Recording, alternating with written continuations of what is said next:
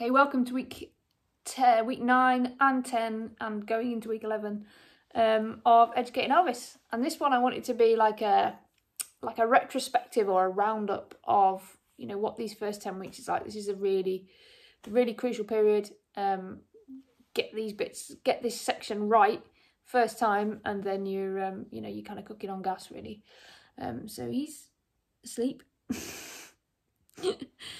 Because we just got back from our morning 25-minute walk around the block, and I've got my little list of things that I want to cover. Stuff that I think I've done well, stuff that I think I haven't done so well, and here we go. So toilet training, first thing on the list. I had unrealistic expectations, I think, because I was putting so much effort into it and I was really determined that he was going to be toilet trained quickly. I just expected a bit too much of him. And he did toilet train, but it took about 6 weeks. And I just wanted it to happen quicker than that. And that's my fault. My expectations were wrong. And, I set myself up for stress there. So yeah, just chill out with that. It will come. Just keep making sure they get outside and all the rest of it, and you'll be there. Yeah, so, realistic expectations. Don't stress yourself out over stuff that you can't control. Yeah, so that was my fault. Rowan, my son, 5 months, he's not 5 months old, he's 5 years old. Dealing with him and Elvis has all been about Rowan. It's all been about keeping Rowan calm and not letting him go crazy and get super excited all the time. And if, as long as we can keep Rowan calm, the dog stays calm. Trying to keep Elvis calm if Rowan's going crazy, it is a total lost cause. So yeah, that's my number one tip for kids. Is concentrate on the kids. Keep it calm. It's worked really well with Elvis. Elvis is kind of naturally chilling out a little bit now as he's getting a bit older. So he's less and less excited every time he sees Rowan, and Rowan's learning to be less and less excited. So yeah, that's going well. I've covered in this video diary when I have got that wrong. And thankfully it's only been once or twice, and I can see how if I carried on getting that wrong, you could end up in a real situation where you had a dog and a child that really were at odds with each other. Well, not necessarily at odds, the dog would be having a great time, but you could have a kid that ended up quite scared, and you could have a lot of nipping and problems like that. So yeah, concentrate on the kids. So in terms of his training, I've really mainly concentrated on recall, because I just wanted to make sure that he was going to come back to me. And that's been the main focus of my training with him. I didn't want to be the person in the park whose dog would just disappear and I couldn't get them back. So that's all I've really done. So I've started with the quartering, did lots of that. I was doing that every day for 10 or 15 minutes for the first couple of weeks. And that's had a huge benefit. I can take him out, I can let him off a lead, and I don't really have to pay that much attention. I know he's going to be within that kind of 20-metre circle of me, and he does stay within that 20-metre circle of me. I am aware that I have the teenage years coming, and he's going to get bolder and he's going to get braver, and I'm starting to see a little bit of that already. So I need to be on my guard, but if I keep up with this, I don't see why he wouldn't, why that would change. So yeah, so that's been it. Starting with that steady exercise in the garden, and always recalling him in the house, always following through on commands, has been my main thing. And his recall is, I would say, 99% solid. I'm not going to say 100% because he's 4 months old, but 99% solid. His recall is, and socialising him with other dogs, because getting him out there, getting him meeting dogs and not being scared, and making sure that his initial meetings with dogs were positive ones. And I think you can definitely take control of that in the very first months by just making sure that you make the effort to find dogs that are sociable, which I had a couple of friends dogs I know are sociable, and I got him introduced to them first, so that their initial meetings with dogs are positive.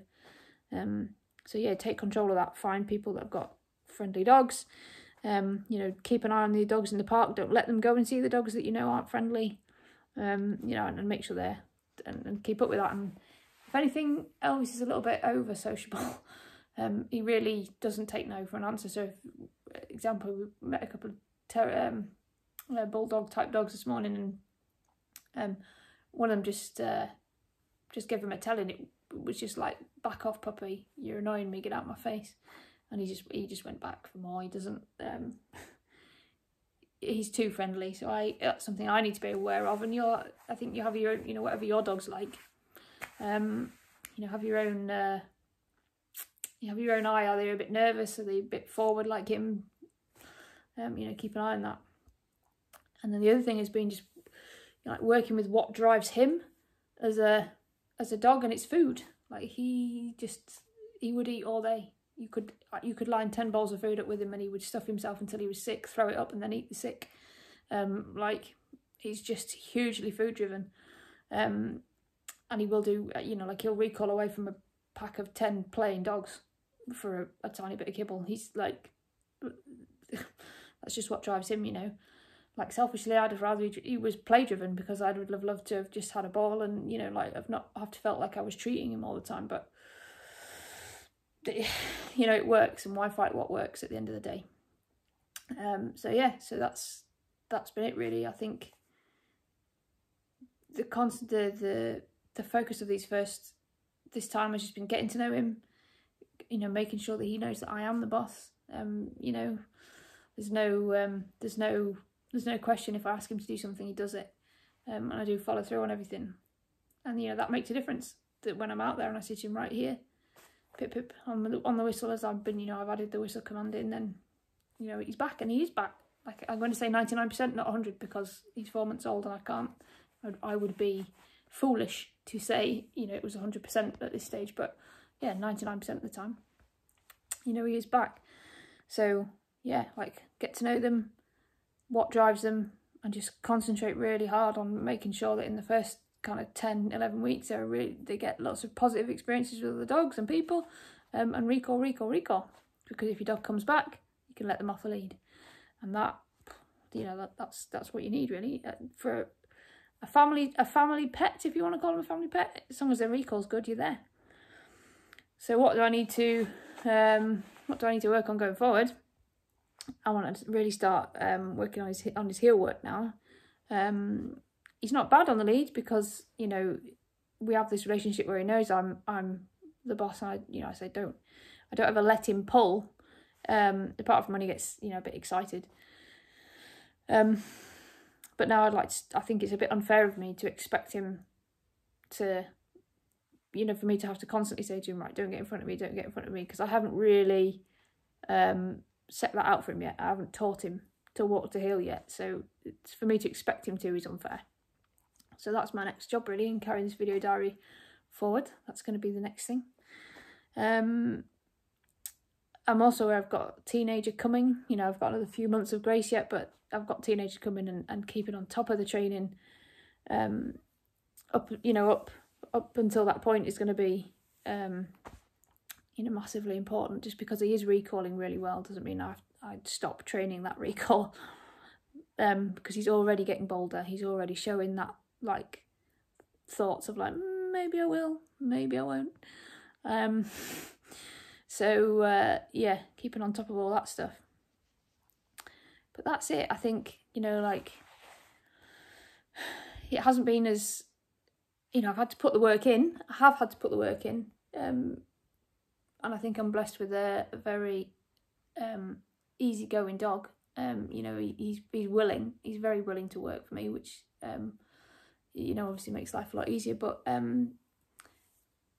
I get constant compliments on, you know, in the park of him. Wow, how old is he? Well trained. Look at that. Like, I walked past a couple the other day, and oh, that's impressive.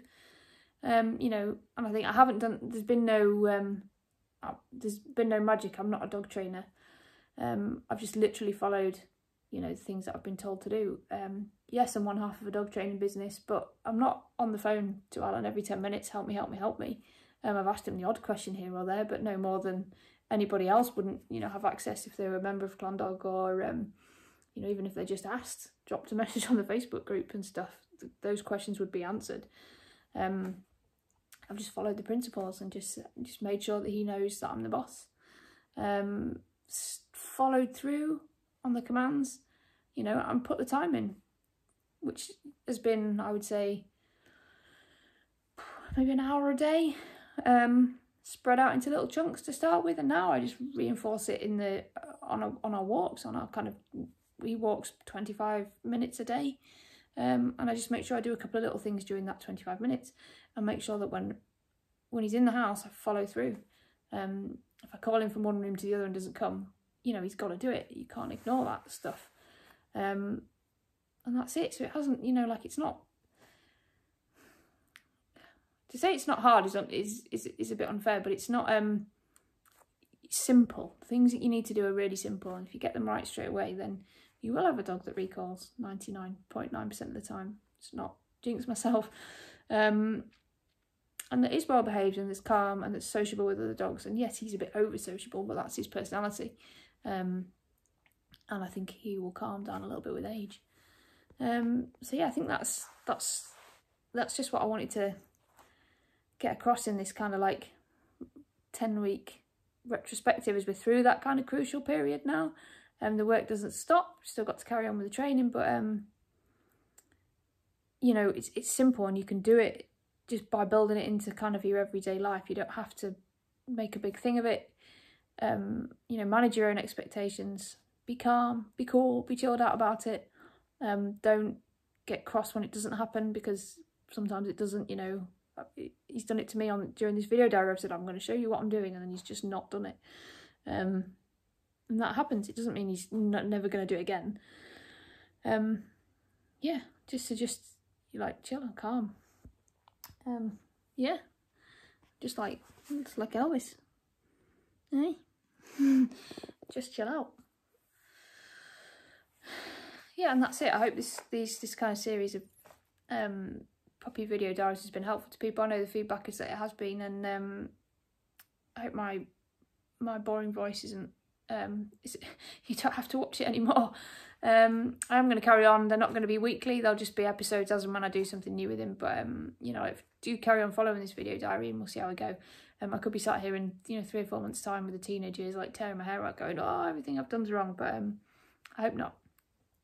So, you know, thanks for your time. If you're watching this as part of the puppyhood course, then any questions, just get to us, and do ask. Otherwise, if you're just watching this and you're not part of the puppyhood course and you've got a puppy, then get signed up, because yeah, everything that I've done with him is in there. You know, and he's super awesome. He's the best dog in the world. Thanks, guys.